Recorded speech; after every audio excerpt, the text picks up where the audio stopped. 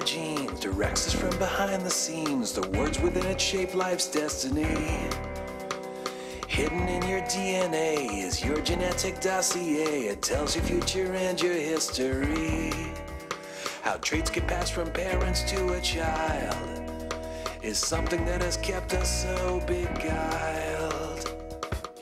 Cracking the code, genetic mysteries to unfold. Cracking the code, genetic secrets will be told. Cracking the code, genetic mysteries to unfold. Cracking the code, genetic secrets will be told. Cracking the code. In 1953, James Watson and Francis Crick discovered the double helix structure of DNA. The pairing of complementary bases, A with T and C with G, immediately suggested how chromosomes might replicate themselves, the essence of heredity. Watson and Crick also theorized that a mutation or genetic change is the result of one base transforming into another, say C into T. This mutation would then replicate itself through the base pairing rules. The double helix also opened the door to the other great secrets of the chromosomes: how they store information and how this information is used to control the processes of life and to create the most complex of living creatures. Sydney Brenner, then aged 26 and a scientist at Oxford, drove over to Cambridge to look at Watson and Crick's model of DNA. He saw right away that it would revolutionize biology. What we were dealing with now is the chemistry of information, of biological information. This information is stored within long strings of letters representing the 4 different bases within the double helix, and these letters must somehow lead to the production of proteins.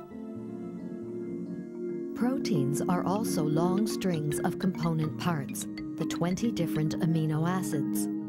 But unlike the linear strings of DNA, proteins get folded into unique 3-dimensional shapes.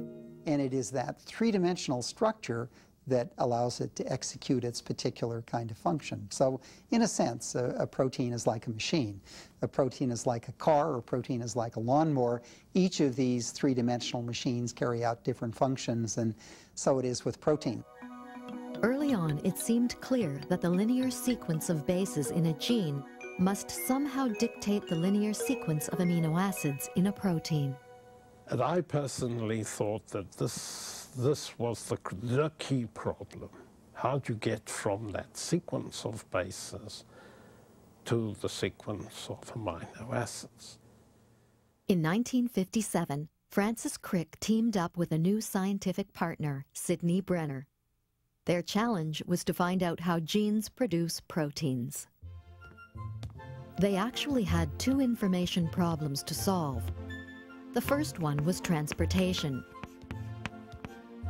Chromosomes are locked within the nucleus, while proteins are manufactured in the cytoplasm of the cell in structures called ribosomes.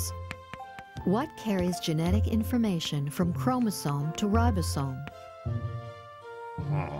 The second problem was interpretation. How does this message get translated from the language of DNA into the language of protein? Attention now focused on RNA, a molecule that might hold the answer to both problems. A single-stranded relative of DNA, it is found in both nucleus and cytoplasm, but more so in the cytoplasm. It was also known that RNA is involved in protein synthesis. So it was a good candidate to be the transportation agent from chromosome to ribosome. And it was also possible that RNA could act as the dictionary that translates the language of DNA into the language of protein. In the first years after the publication of the model for DNA, there was already a group of scientists who had formed what they called the RNA Tie Club. The RNA Tie Club was founded by a well-known physicist, George Gamow, who was intrigued by the double helix structure. There were 20 members, one for each amino acid. The last two members were Francis Crick and Sydney Brenner. Francis was tyrosine and I was valine, so I just got in at number 20. It was regarded as a very fringe group, in my opinion, by, you know, the kind of establishment science. They speculated that genetic information flows from DNA to RNA to protein. Crick later termed this theory the central dogma. He chose the word dogma because there was still no experimental evidence to back it up. I think I was the original proponent of what is now called the central dogma of DNA to RNA to protein. I fortunately, I wrote it down on paper. I had taped it up above my desk at the time. When I became a graduate student, Watson had pinned to his, pasted to his table lamp, a little sign saying DNA, arrow, RNA, arrow, protein. So that model had been formed. What Crick contributed was the idea that once genetic information passes into protein, it is trapped. It cannot flow backwards. The first step in the central dogma, from DNA to what was now called messenger RNA, is termed transcription. The 4 bases in RNA are almost identical to those in DNA, with U substituting for T. RNA bases can pair up with complementary DNA bases in the same way that DNA bases pair up within the double helix. If somehow the DNA double helix was able to unwind and separate, it seemed plausible that one of its single strands could serve as a template or mold upon which a complementary strand of RNA could form. This theory also preceded any sort of experimental evidence.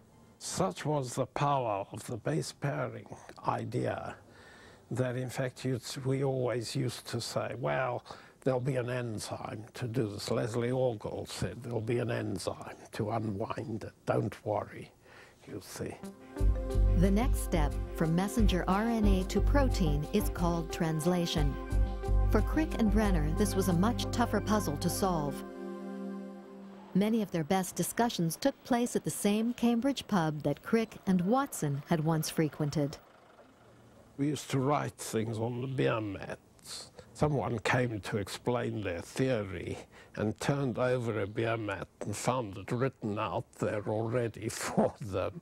That story, I think, Francis tells. But there were many interesting discussions. The first problem they tackled was how the 4 different bases in RNA could code for the 20 different amino acids in proteins. Clearly, the RNA coding unit could not be a single base. A single base has only 4 possibilities. Suppose the coding unit is 2 letters long. Since there are 4 possible letters in each position, there are 4 times 4 or 16 possible combinations. Still not enough to code for 20 amino acids. A 3-letter coding unit would allow for 64 different combinations, which was more than enough. So the coding unit was probably 3 letters long. In 1961, Brenner and Crick did a series of experiments with bacterial viruses which proved conclusively that the DNA coding unit was indeed 3 letters long.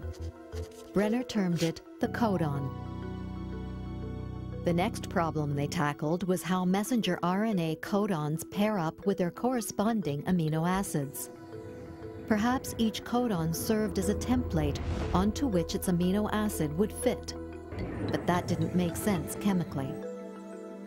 Crick was the first to realize there had to be an intermediate molecule between a messenger RNA codon and an amino acid, which he called the adapter, plus an enzyme to join the adapter together with the amino acid. Crick's prediction was later confirmed with the discovery of yet another kind of RNA called transfer RNA. These carry an amino acid on one side and a 3-letter sequence of RNA bases on the other, called an anti-codon, which seeks out its corresponding codon on messenger RNA through the base pairing rules. Sure enough, there were different adapters and enzymes for each of the 20 amino acids.